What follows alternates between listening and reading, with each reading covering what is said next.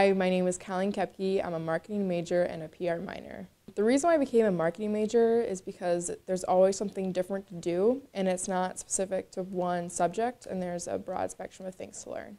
One of the aspects about marketing that is rewarding is that every time I walk into class, there's something new to talk about, because we do a lot of real-world issues that are happening and how that affects marketing. Being a marketing major at Carthage is great because of the small class sizes.